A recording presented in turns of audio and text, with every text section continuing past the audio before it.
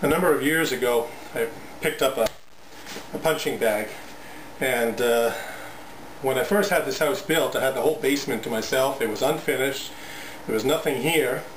I have an I-beam that runs the full length of the house, and I had wrapped some rope around it, and I had hung my punching bag here. Well, as you can see, since then I've put a lot of furniture here, so I'm going to have to move this thing somewhere. Now, the thing is that I never did like the way this was set up. First of all, I find it too low. I like for the punching bag to be up at least a good foot, maybe even at least a good foot. The other thing is that it spins. Easy fix, but the other thing that pissed me off was it swings, and I never really did like that. I like a punching bag to stay where it is. This is only a 75-pound punching bag, so I just want it to stay where it is. So let me show you the limited amount of room I have here. I'm going to show you what my plan is. Well, this seems to be about the only place in the basement where there's not as much furniture, and I don't have a lot of wiring and pipes running through, so I think the punching bag is going to have to be mounted in this area here. So what I was thinking of doing was getting some, I've measured this. This is about 6.5 inches from here to here. As you can see, these beams are just like a little wooden I-beam. They've got particle board in the middle, some knockout holes for the wiring to go through. So I think that if I took some 2x8s and then ripped them down to 6.5 inches and sandwich two of them, one on each side of these beams, I think they will add a lot of support. I'll do one on this side, and have something in the middle to hang the punching bag on. So I think that's the way I'm going to go. And let's go into the workshop and see what we can come up with. So this is what I came up with. I took some 2x8s, I cut them down to 6.5 inches each, and what I'm going to do is I'm going to put these two on the insides of the floor joist, and I'm going to put this one on the other side of the floor joist, sandwiching the joist, and I'm going to put a bunch of carriage bolts through and bolt them all together, and that should add a ton of support. Now, initially I had made some, this is just some construction grade 2x4s that I had planed and ripped to make it look a little nicer.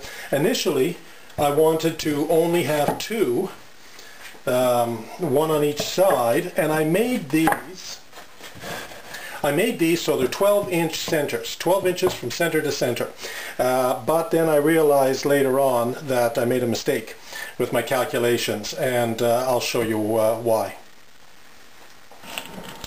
So when I first measured my punching bag, you can see the 4 hooks here that the chains go on. When I first measured it, it turned out to be 1 foot in diameter. So I made my 2x4s to be 1 foot center to center. But then I realized, okay, these two will hook on, but where are these ones going to be? Actually, I was intending to have, you know, 2 of them on one 2x4 and the other 2 on the other 2x4. So I shouldn't have measured across this way. I should have measured this way.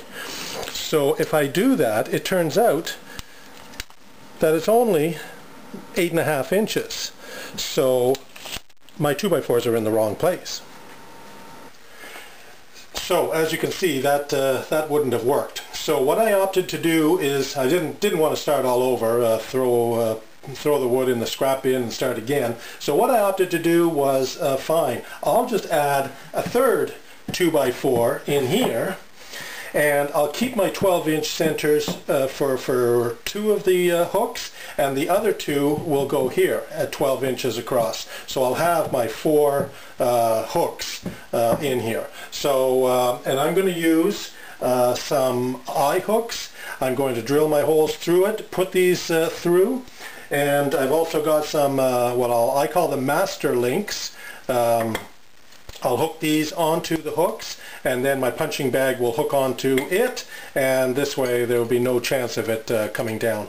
I think this will be plenty strong for the 75-pound punching bag that for the weight of the punching bag. I think it's going to be great. So let's get back to it. So now I'm going to drill the holes in the 2x4s for my the eye bolts.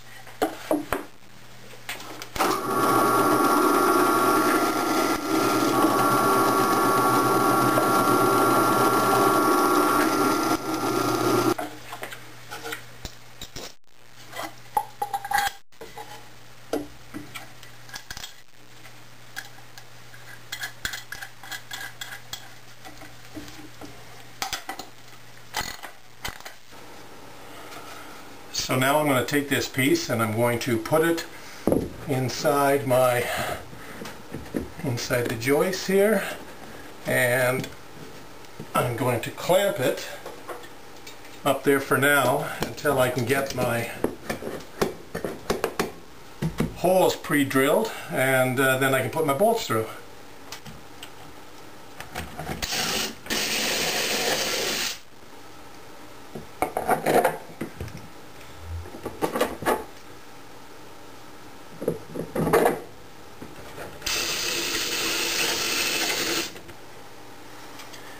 Now I had to take the braces down because I knew I had to, because I would never be able to get these 2x4s in there with them on, of course. Now I like to cut them in pretty fine tolerances, so I measured quite accurately from the inside of this joist to the inside of this joist. And of course you can see, you know, it's not going to fit that way, and even if I tried going like this. So you'd have to kind of get them in a bit of an ingenuity way, twist them around and put them up. And I'm going to do all three of them that way, and then fit my braces back in and move the supports around until they fall inside the cutaways inside the braces. So that's what I'm going to do.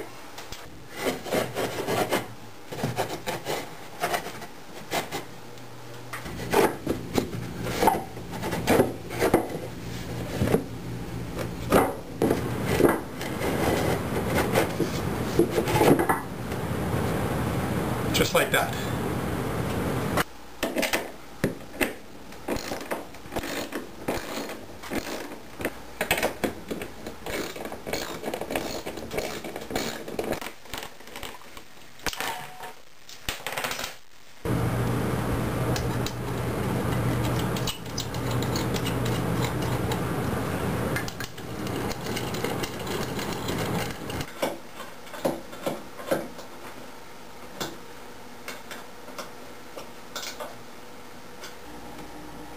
Well, that's it. It's hung up 4 chains. As you can see, it doesn't spin. Pretty well stays where it has to be. And I think I'm happy with it here. A little less furniture. Thank you very much for watching. Have a good day.